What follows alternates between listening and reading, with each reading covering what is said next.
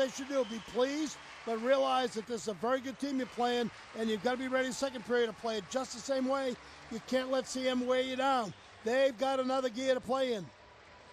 Coming up, a very special bit of awards coming up, the Malloy Awards, Bob Norton. They are for sportsmanship. And as soon as the teams come off the ice, we will... You clearly were never a candidate for any of those awards. You don't think I'm a sportsman? Yeah, no. I'm teasing. Don't make me pull your jersey over your head in the booth here. Absolutely not. Well, Norty, I think there were a lot of people who came in here expecting Catholic Memorial to build a 3-goal lead in the first period. I didn't. I thought that I've watched this tournament all the way along. I've seen CM be upset by Malden Catholic. I've watched Hingham play. Hingham plays a very tough independent schedule. They're not going to get intimidated. I thought maybe the location might intimidate them a little bit. They haven't been here before. But after a little nervousness in the first few minutes of the game, they really took it to CM as that period went on. That was not a fluky 1-0 lead. I thought that Hingham dominated that period, not by a lot. And as I said, one of the things I've noticed about CM is that they, in these tournaments, I don't think they're talent-wise that much better individually than other teams, but they have a lot of depth through 3 and 4 lines and 3 sets of defense, and they keep coming at you 3 periods worth of hockey. So you got to be ready to meet that every period. Hingham met it successfully the first period. We have to meet it again the second. Well, a lot of times we refer to you as we wait for the awards to start here. We refer to you as the hockey professor, but you have a really good, distinguished coaching background, and of course you're back at it again with your son this year. What are these coaches right now? What are Bill Hansen, Tony Messina telling the team? You know, I'm sure that Bill Hansen used the word respect for the other opponent coming in. I bet that's coming back up. Well, I think that Tony, he's obviously got to tell his team we played real well that period, but we got to do it again. This game's a long, long way from over. We got to really commit ourselves to that same effort again. And Billy's got to say, look, we didn't play our best game that first period. We've got to spend more time down there in, take advantage of our chances, and they need to play with just a little more intensity and fire, and they've got it in them. There you see the folks coming out for the sportsmanship, the Malloy Sportsmanship Awards. I did help my son coach up at Tilton School this year, mostly by being on the road, which has kept me out of his way, and I didn't have to bother him. But I ended up doing what I did back when I coached at UNH, watching high school kids play, and what a kick that was this year. Well, you made us more valuable for us here tonight. Let's go down to Bill Gain.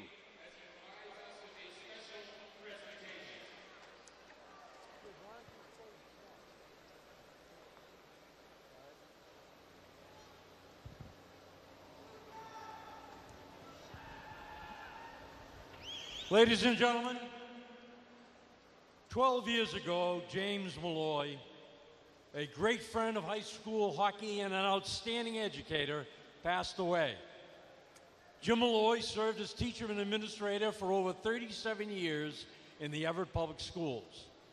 And during this time, he served a total of 24 years as head ice hockey coaches at 3 MIAA member schools, Dominic Savio, Malden Catholic, and Everett High School, and he is a member of the Massachusetts State Coaches Hall of Fame.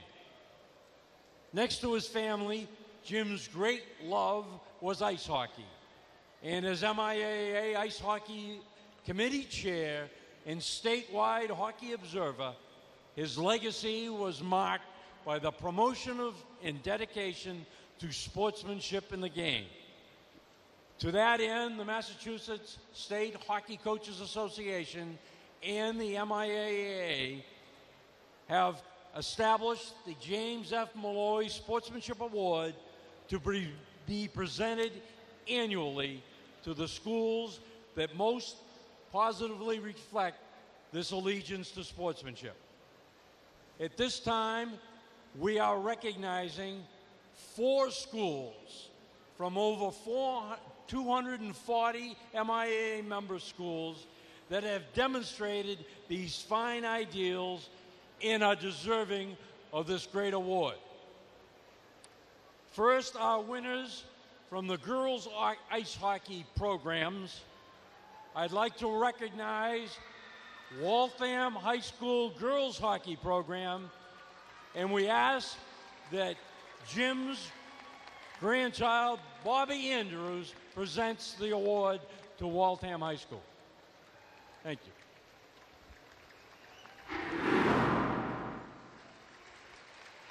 The next award to be presented to a girls ice hockey program to Hingham High School.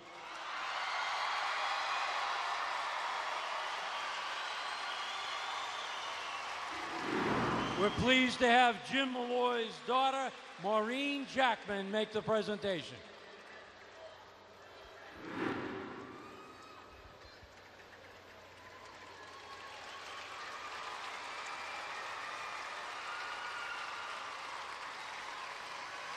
Now at this time, Once again, welcome back to the Garden. We are in our first intermission here of the game, and we'll have a few moments to step out and talk a little bit more about the MIA. The Deputy Director, Bill Gain, joins me here in our first intermission. And Bill, once again, welcome back to the broadcast. Always good to see you and your troops, and the great day that we have here to showcase the boys' hockey.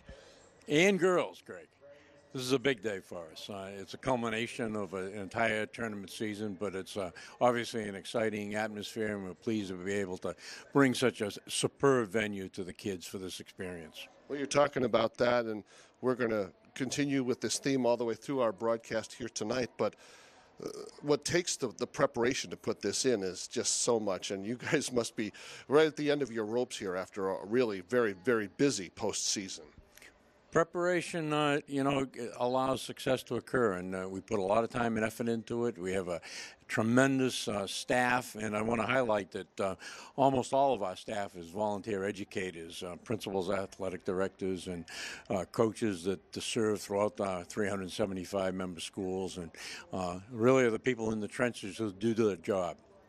Bill, there's a lot that goes into it, the scores, the results, and all the rest of it. But some of the things that you're trying to teach here for the fans, the students, the players, the coaches, is the sportsmanship angle. And that's very, very important to the MIA. I'd like to ask you to expound upon that a little bit, if you would. Great. And I'm glad you asked that. And I'm glad you used the word what we're trying to teach, because we're in educational athletics, and it's exactly what our charge is. And when we talk about sportsmanship, it's been established as an absolute priority within the games we play, respect for self and respect for opponent. We kind of put together a threefold plan, and that plan consists of extensive programming on what it's all about and why, the rationale why the respect should be demonstrated, but we also complement it by policy. That's rules and regulations. That means that we're going to hold our people accountable for different behaviors. And then we feel it's responsible on our half to give and provide recognition. So we will do, for example, at this state final today, we'll have a major presentation of sportsmanship awards to the schools that demonstrate their greatest allegiance to sportsmanship. So a comprehensive program, one in which we've been at for some time. The TD Garden teams are coming on the ice for the second period. Let's look at some of the stats for period number one. Just the one goal where Hingham leads 1-0. Yeah, it was the 32nd goal of the year for Tim Driscoll. It came at the 6:02 mark of the period. Connor Coveney and Steve Ballou with the assists. The terrific offense by both teams. This one comes out to the point. Coveney shoots. You see 24 right there on the left side. Get that stick up and tip it in, and he gets it. Driscoll, goal number 32, 6:02. Coveney and Ballou, the helpers. Lots of opportunities for Hingham and for Cat Memorial on the other end. This is one of Hingham's best opportunities where Eric Sherman had a walk-in just after he had a shot from the high slot. But a terrific period for Hingham, solid period for CM. You can see there with the shots on goal, Hingham with the advantage. I know that Coach Hansen like to turn that around. Eric Sherman could have had a bucket load of goals there, except for some of the good play by Tommy Knox. We'll come back with that second period. Just a moment. 1-0 Hingham.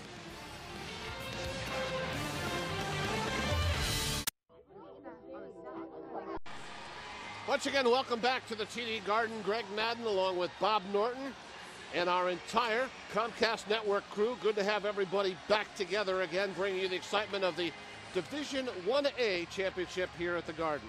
The Catholic beat Archbishop Williams in the Division 1 tournament. And Canton beat Newburyport in the Division 2 tournament. We might need to get a medic up here for you. You're not sounding I'm fine. in your normal form. I'm fine. At least you're looking good. Off the face-off, team in white is Hingham. They lead here by the score of 1-0 on Tim Driscoll's 28th of the year. They wear white. Catholic Memorial wearing red. Longmeadow beats Situate to win the Division III tournament. Boy, updates and everything else. Here's a chance. Catholic Memorial tries to bring it in. They can't get too far. They'll return, though. Here's a chance. Glove deflection on the shot that came from the far side off the stick of T.J. O'Brien. Very interesting to see how Hingham plays the first few minutes of this period, whether they're able to build on their first period, momentum, or whether they allow Catholic Memorial to take the momentum to them. They really need to establish the play that they had in that first period and carry that over here in the first part of the second. Just keep it going, and CM's got to turn it around. Coveney took a hit at center ice. He sent it in. Here's a shot right on, and that's a bomb. That came from the right face-off circle off the stick of Ryan Linehan. And he put it right on goal. It was covered by Tommy Knox. One of the things you have to do here when you're playing CM is you just have not to be intimidated. You have to get after them and play hard. And you can't treat them like the fact that they've won 13 Division 1A state championships here at the Garden. You've got to believe that you're here for a reason, that you can play with them, and you're able to win the game. I thought we might see the Knights come out here and thump a few bodies to get things going on the early on. They've been passive as far as the physical side of their game has been so far. They try to walk it out in front. Everybody wearing a white jersey is there to meet them. And Hingham will skate it out to the neutral zone. With it is Fitzgerald. John on his off wing. Rolls the puck towards the side of the net, sticked away by Knox. Off around to the near wing, and then up the center ice once again with the puck is David Lazaro. That was not a good pass. The puck was on the sideboards, and sort of a blind backhand flip to the right point and end up getting out of the zone, and Hingham loses possession. All possessions count. Don't want to give them away. Hingham nearly had the puck out of the zone. It was kept alive. Now they finally get it out. Fitzgerald wants to change it up. He'll roll it in. Right there, Tony Messina, the coach of Hingham, will change 5 skaters as his team gets to the puck, turns it over, and keeps pressure on. Pitchforked up to the far side is Hetnick. He's able to clear the zone. It bounces out in across the blue line. Puck set out all the way down. Now behind the cage in the Hingham zone. Putting pressure on again, Lazaro. David couldn't get to it. He'll chase after it, drops it down low for Colucci. Colucci trying to cycle, sends it down. Now they chase in after it there. Good pressure on Connolly. And then the puck pops out to center ice. Just a few minutes gone by here in the second period. 1-0 Hingham. It was the power play goal, the 28th of the year from Tim Driscoll. Well, it seems like there's kind of a lack of flow in this particular game. It's choppy. Well, I don't think so. I think that both teams are being careful about how they handle a puck and not just making careless passes, because these kinds of situations, this is 1 and out.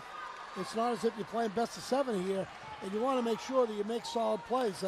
There's an idea to just keep teams on the perimeter. Don't let them make moves to the middle of the ice, and both teams have done a pretty good job of doing that. Puck goes all the way down. Catholic Memorial draws a whistle for icing, and the faceoff will come in their own zone. I think both teams have done a good job, Hingham maybe a little bit better than CM, of reducing time and space that the other team has to make plays.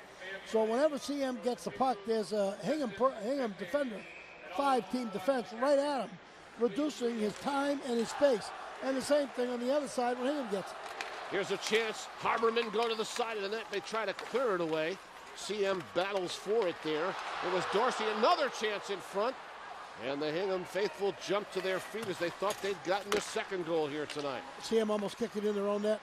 Here's another chance out to center ice. Sypik had it knocked away around behind the net. After it there, Rapucci. And he slides it along the glass. Comes out to center ice. And CM will reload and bank it.